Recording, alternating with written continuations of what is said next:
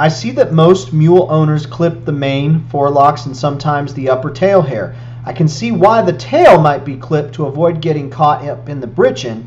Gracie has blonde streaks in her mane and a tail which look pretty. Is the mane clipped for the mule to look for or just for looks or for a practical reason? If I were to guess, I'd say it's to avoid ticks in the back country. And then, yeah, that's what she's got. What would you say? It's for looks. The old timers used to roach their mane because it stood up.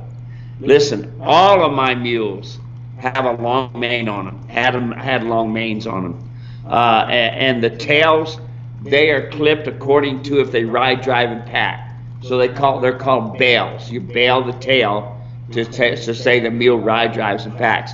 I leave a mane on all of my mules because of this. I ride, and when I get a hold of that mane, I get a hold of the mane, and I get a hold of the horn, and then I get on. You folks that are climbing the pommel and the cantle climbing on this way, you're going to make that saddle roll. So the purpose for me to have a mane is to get the mane, get a hold of the horn, so I can climb in the saddle.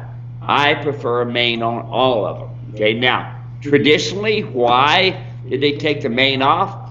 Because of the harness, because of the collar up there. But there again, all of my mules naturally all had about a 3 to 4 inch mane all the way across.